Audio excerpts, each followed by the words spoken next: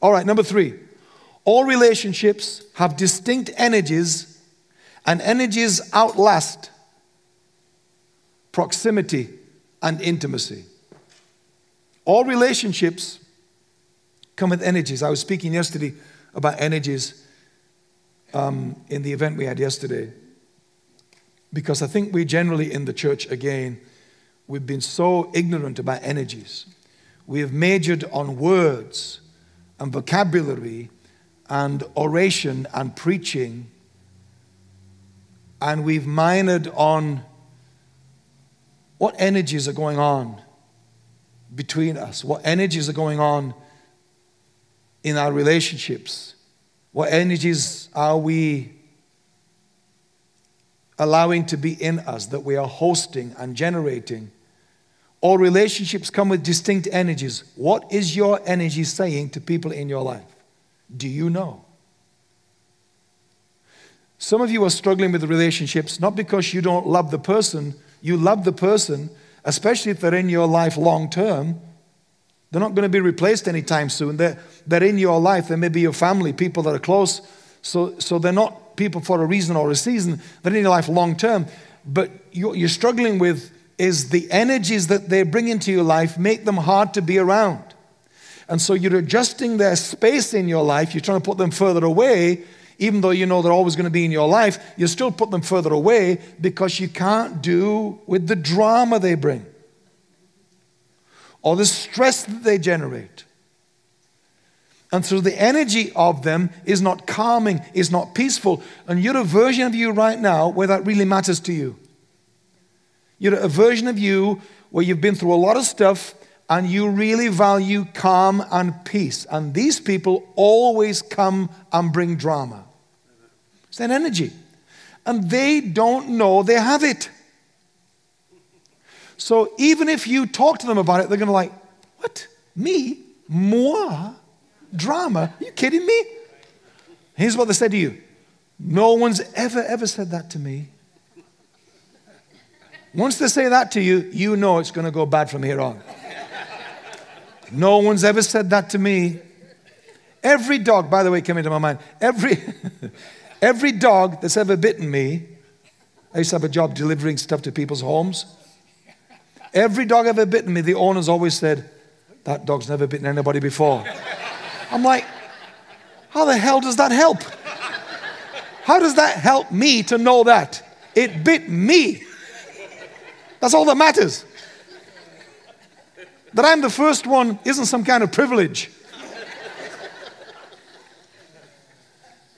So when they say, no one's ever said that to me. Well, it's time someone did, because all energies linger beyond proximity. When you leave them and they're not in your proximity anymore, their energy is.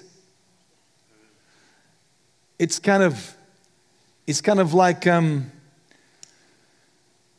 playing a sport or doing a marathon. Or I've heard professional dancers talk about this. When they're laying down, they feel like the legs are still moving. So you're not doing that anymore. You're not in the proximity of it anymore physically, but it lingers. Energies linger.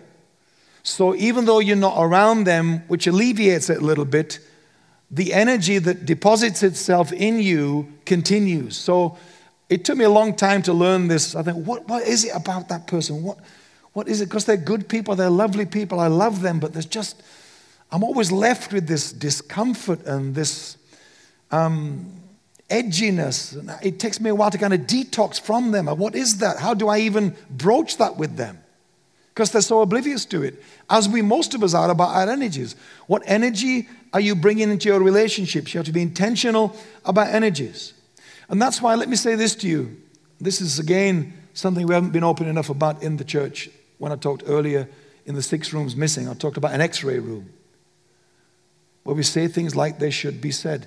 The MRI scan level conversations. One of them should say something like, with the relationships, it's okay to cut off toxic family members out of your life.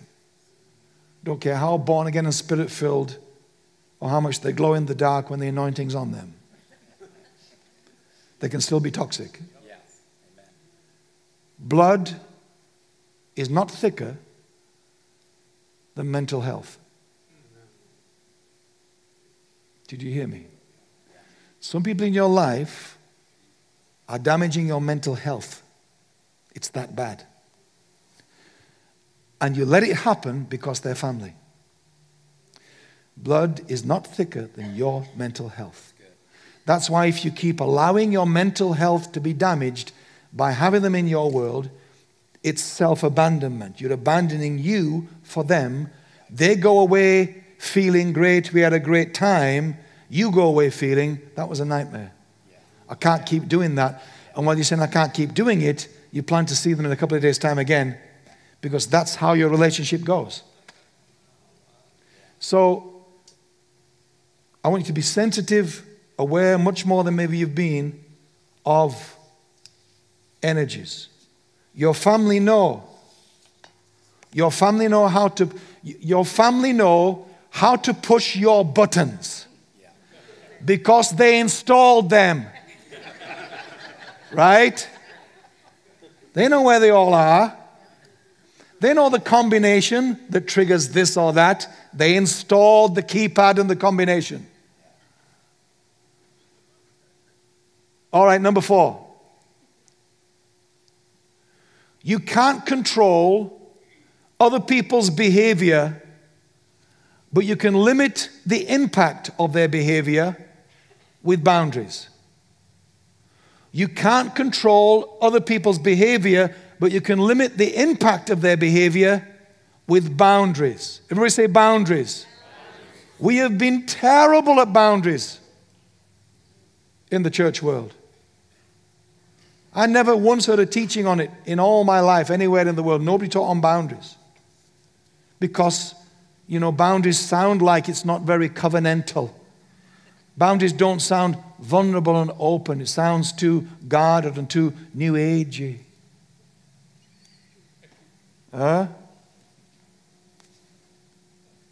You can't control their behavior. So stop trying to Jedi mind trick people into being who you want them to be. Stop trying to Jedi mind trick people with your love and your goodness and your performance and your trying, hoping that they will stop being such an irritant in your life. Stop it. Stop trying to love the red flags out of people. And just get some freaking boundaries. A boundary will do it. They won't like it. You won't like it. But it will protect you.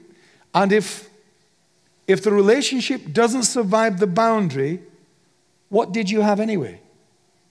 How good was that relationship? If it won't survive you saying, no, I don't want this, no, I'm not doing that anymore, no, I don't want to be there and involved in that and go there, I don't want to be around that conversation, or whatever your boundary is, and it doesn't survive that, then what did you really have between you? Well, we were in covenant. Exactly. All that covenant stuff is cheap and worthless if it won't stand a boundary conversation. That's what I mean. We pride ourselves on being deeply connected because we're in covenant, and then one simple confrontational conversation, whoa, what? So many crybabies in the church, in this area, seriously. Some people I used to teach in the church, some of you are like a canoe. Some people are like a canoe. You know, when you try and get into a canoe, and you're trying to get into it, and the moment you touch it with your toe, it starts flopping around, just the canoe. Some people are like that. The moment you even touch the issue with your toe, they start flipping around. You think, my God, this is just a touch. I'm going to try and get in it in a minute. This is a disaster.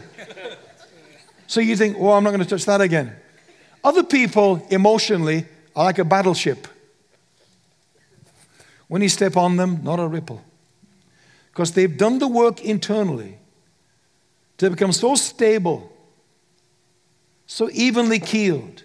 They be like battleships do. Battleships deliberately, they build in reinforced, armor-plated walls in the ship to take what's called recoil. So that when that battleship fires a gun and the gun recoils, it doesn't affect the ship.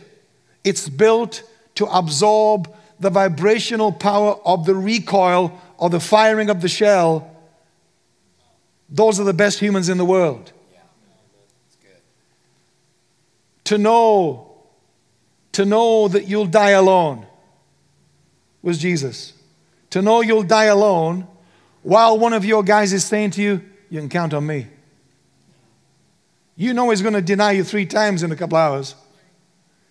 To know that somebody's pledging undying love, and to know that you'll die alone, and to take that recoil and carry on with what your destiny is. Wow. So, some of you are exhausted in your relationships because you're trying to control, Jedi mind trick people into loving you. Just experiment this week with a few boundaries. You can't control the uncontrollable. It's just exhausting.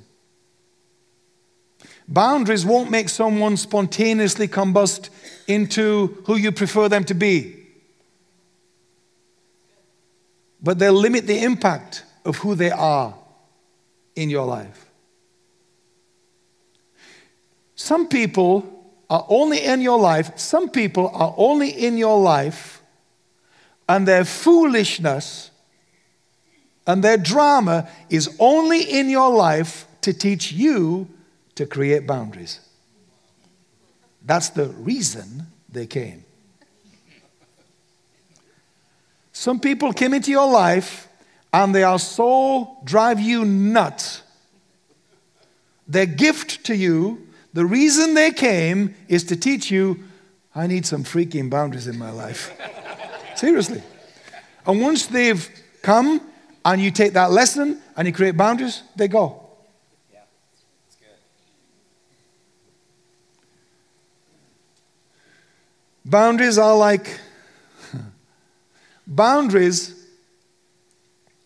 are like daylight and garlic to vampires.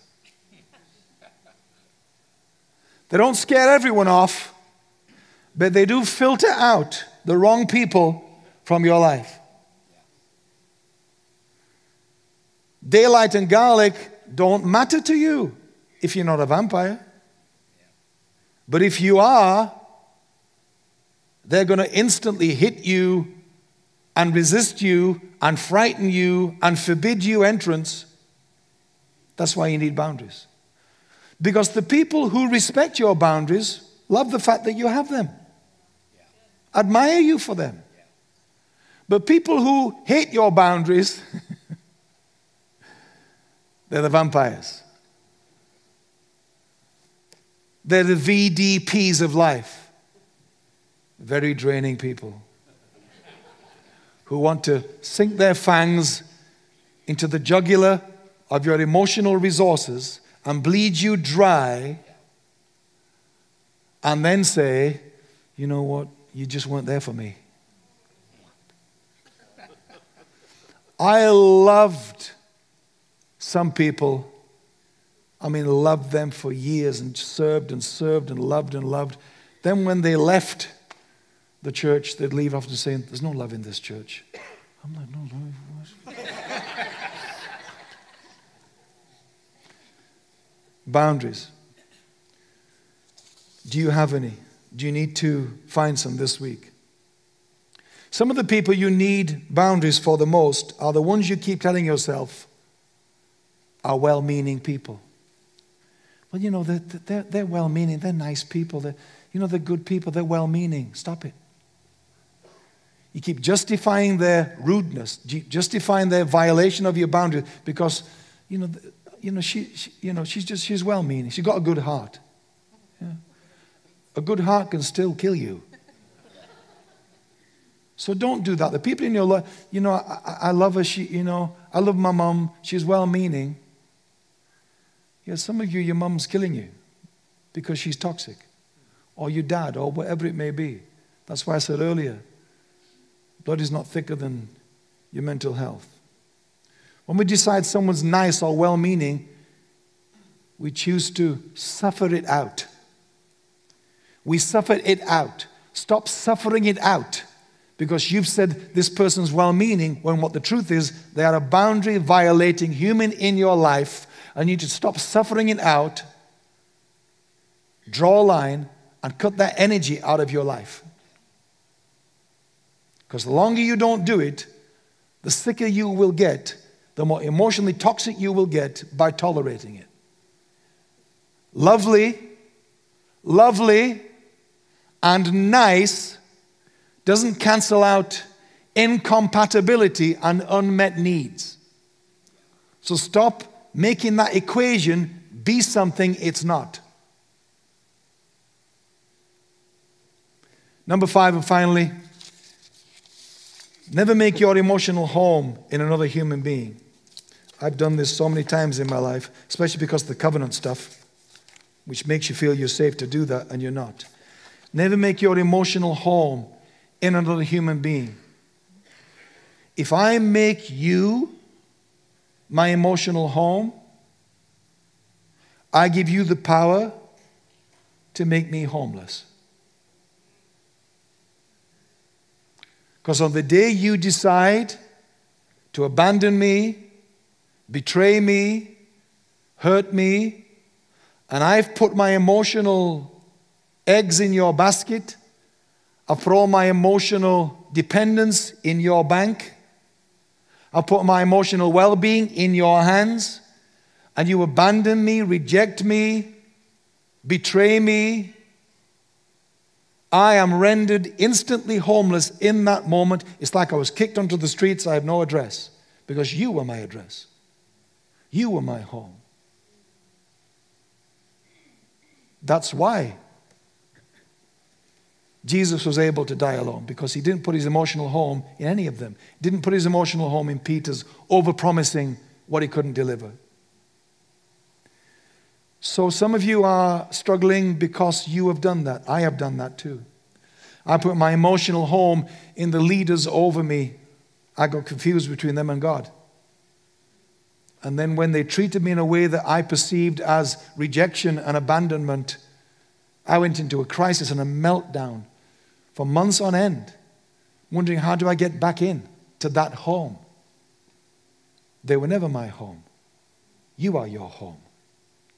You are your home. And you have to come back home to you and never, ever again contract out your emotional health to another human being. Don't do that. All right. Top 5. There you go.